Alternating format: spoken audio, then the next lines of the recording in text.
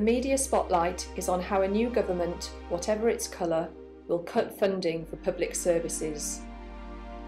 We wanted to find out how much the British public knows about the services their taxes pay for and the hidden value of some of those services.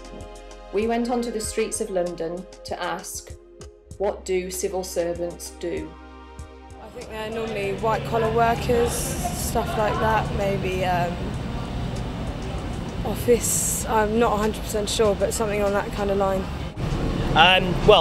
First thing when you come to mind is Sir Humphrey Appleby from Yes Minister, the 80s television programme. Run the country. Well, they do various works on behalf of the government ministers and various departments, but the detail of what they do I just don't know. Well, I would imagine working for the government, admin, stuff like that. Yeah, they actually suppose, prop up the government, decide policies, sort it all out for them, tell them what to do, and eventually actually decide what to do about it. Civil servants basically are like a person who serves their government for their society, basically, so civil servant.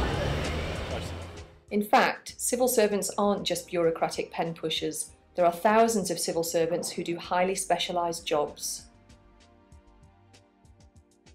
British Antarctic Survey scientists conduct environmental research that is vital to our understanding of climate change.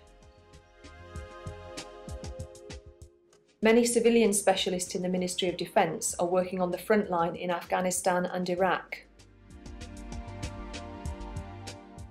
FSS scientists provide forensic services to police forces in England and Wales and do cutting-edge research into DNA and firearms forensics.